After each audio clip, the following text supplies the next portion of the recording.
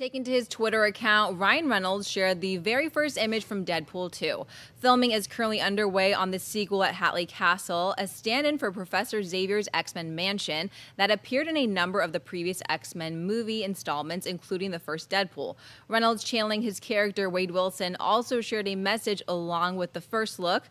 Dropped by the X-Mansion, big effing surprise, no one's home. Mark Beyer saw the first image from Deadpool 2. It's a huge buy for me, man. A picture's worth 1,000 words, and my first two are, hell yes. This is exactly what I want to see from Deadpool 2. This is the exact vibe. This is him joking around with Colossus about the mansion, about everything that is the X-Men world, and his attitude towards it. Taking a nap at this point. First of all, it confirms to the fans we are going to get him involved with the other X-Men, more so in Deadpool 2, which is something that there's been announcements about that. We've been suspecting it for a long time. Perry, you see this image. Does it get you as excited as I am? Of course it does, because it reminds me of the incredible marketing campaign that they did for the first movie, and it all started with stuff like this, with Ryan Reynolds using his Twitter following to the movie's advantage and pushing out pictures that they don't spoil anything. They're just fun to look at. They tease a little bit of the tone and what's to come. I mean, everybody's still online chattering about, oh, how many X-Men are going to be in it? What exactly is the trajectory for this franchise with Deadpool and everything that's happening around it? So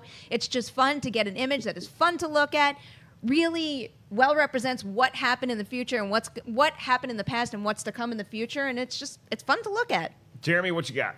A big part of the fun of the first Deadpool movie was the marketing campaign. I'm glad they haven't lost that. Funny thing is, it's easy to be like, oh yeah, more X-Men, but he did say no one's home. Could be him saying no X-Men are in the movie. That's a great point. That's a great point. I doubt that's it, because we know Cable's in it, so I believe there's going to be a lot more, or at least a couple more X-Men, but I think it's a fun photo. I mean, him just lounging like, yeah, it figures, so I mean, I really love it. I love everything about the Deadpool marketing he did in the first one. I feel like I'm going to love it leading up to the second one. So Harloff, you did not get as many naps as I do. Do you enjoy this picture of somebody clearly taking a nap? Absolutely. I buy it for sure, but I actually agree with Jeremy. I don't think it confirms that a lot of X-Men are going to be in this at all. I think that it's probably the opposite. I think the fact that what they did, they played off the fact that there was no one home, and that they're kind of like the redheaded stepchild of the franchise, and they're going to do that again with this movie. And I think that they have a little bit more money, obviously. But what they did in the first one, which I loved,